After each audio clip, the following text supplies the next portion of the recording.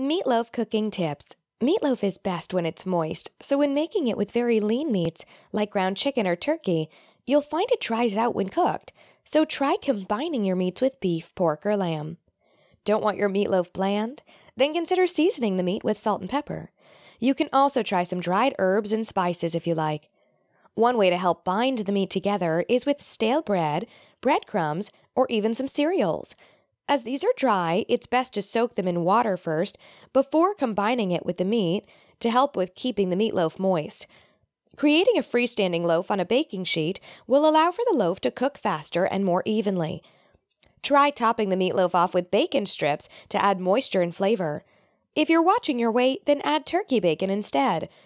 Once the meatloaf is cooked, allow it to sit for 20 minutes before serving. This makes the meatloaf nice, juicy, and tender. Hope you enjoy these quick meatloaf tips.